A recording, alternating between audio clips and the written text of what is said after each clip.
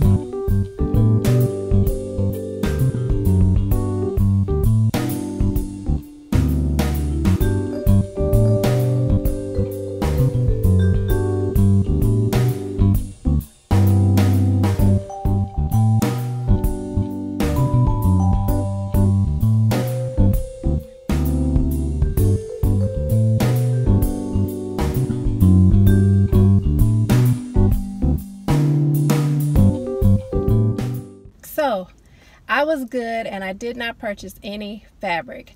I actually have a shirt in mind that I want to make, but I want to make it in white, and I didn't really see any white, like solid white, that I wanted to get other than like 100% cotton. But I'm kind of thinking I want another eyelet fabric. So I'm gonna take a look at Joann's and kind of browse. I may not do it today, but I want to just kind of look and get a little idea of what they have before I actually make a purchase. So I didn't get anything, but it was nice shopping around to see what they have, and they had some things in there that they still had from March, so that was interesting. But I'm glad you were able to come along with me, and I will go home and I'm sure I will have a sewing make to share with you, so stay tuned for that. Okay, so I gave in. I ended up going to Joann Fabrics because I kept thinking about it and thinking about it, and I wanted to see what they had. So I ended up purchasing 100% cotton, but it's the specialty cotton, and it's really pretty. So I hope you can see it, but it has this like threading. I don't know what you would call it, but it's, oh, there it goes. Yeah, the threading, like, I don't know if that's embroidery or just what, but it's like floral. And I thought that was so pretty. And so I want to make a button-up shirt. And I did purchase some buttons also. I don't know if that's going to show up. But yeah, I don't think I could get the buttons to show up. But they're just kind of like frosty looking buttons. Yeah, that's not gonna show. But anyway, I bought buttons and I bought this fabric, and that's it. And I'm gonna go home and get started on this project, and I'm really excited, as I always say. So does this fabric look familiar? I actually made the top, or the shirt if you want to call it that. It is a button-up shirt. So I am excited. I really love the way it turned out. So this is Butterick 6563, and I made view C. So let me tell you some of the features in the pattern. It does have bust and waist darts. There are buttons and a collar, and then there's gathering around the cap sleeve and also around the cuff area. This pattern is rated easy. Now the front piece and the facing is all in one piece. However, you are supposed to interface the facing. So what I did was I traced the facing off of the front of the pattern piece, and then I used that to make a, I guess, a pattern so that I can cut out the interfacing. So that was one thing that I had to do in order to get the front facing interfaced. Also on the diagram for cutting out piece 10, the diagram shows that you should cut out the piece twice, but you actually only need one piece cut out on the fold. So that was kind of an error that was in the diagram. The changes that I made, I did not add the front pocket on the shirt. Now I have the shirt tucked in because that's how I like to wear it. If I make it again, I will lengthen it. Shirt was a little bit short on me. So this is the front, and then I'll show you the back. I really like the shirt. I like the collar, and I love the way that the directions had you to put the collar in. It was a different way that I'd never done before. So I thought it was really cool. A cool technique. My next garment is a dress. It is New Look 6510. Now this was a really easy make, and I made this dress a long time ago, at least a year or two ago, I believe. Some of the features in this pattern, the dress has front darts, and then there are ties that you make to go in the back of the dress, which I thought was really cute, and they are adjustable, so you can tie them and make them as tight or as loose as you want them to be. Now I did find that I had to wear a special bra under the dress because of the straps. The bra that I would normally wear would show in the strap area. So I just ended up wearing my bustier, so it came in handy. The directions did not have, or I did not see in the directions where they explained how to finish off the raw ends of the straps. So what I did was I just folded the raw end in 2 times, folded it in twice and then hand stitched it down just to kind of finish the raw edge. Other than that, it was a really simple make, and I took this dress with me out of town. I hope you all can hear me. I'm gonna try to get a little close to the camera because I forgot my microphone. So anyway, my husband and I decided to take a road trip and we drove to Arizona. We're actually in the Phoenix area. We're in a city called Glendale. I have never been here before, so we are going to explore and just hang out and have a good time. What's really nice is the weather is so beautiful. It's supposed to be 91 degrees today. I love hot weather. So I'm going to show you what I am planning to wear today, which is the new look dress that I talked about previously. So I made it in this kind of floral print, and I actually found this fabric from a store in my neighborhood. So, well, it's kind of in my neighborhood. It's about 30 minutes away from where I live, so I call it my neighborhood, but not really. But yeah, it's not online or anything. It's just a little small shop. But I saw this floral fabric. I think it's like a linen, and I'm going to show this dress to you. I think it's perfect for this weather, and it has, you know, the straps in the back where it ties. Yes, so I cannot wait to get ready and show you what this dress looks like on. We actually arrived here last night, and it was kind of scary because when we first pulled up, there were police everywhere, and we were like, what's going on? So we rolled our window down to ask how we can get into the hotel because it was kind of blocked off, and the police officer said that everything was on lockdown. We were like, huh? So anyway, it turned out, I don't know what was going on, but it was okay. They just had to reroute us to help us get into the hotel a different way. So we were able to get in, get safe, and everything was fine. So yes, I'm going to go get changed, and I will share with you what my dress looks like on.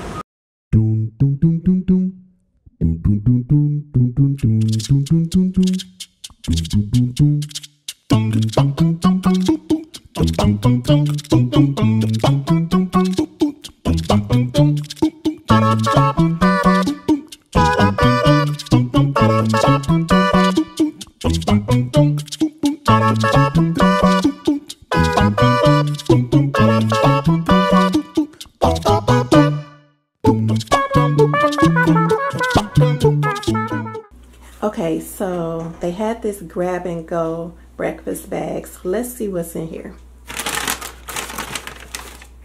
Bottle of water, an apple, a muffin, and an energy bar. Not bad.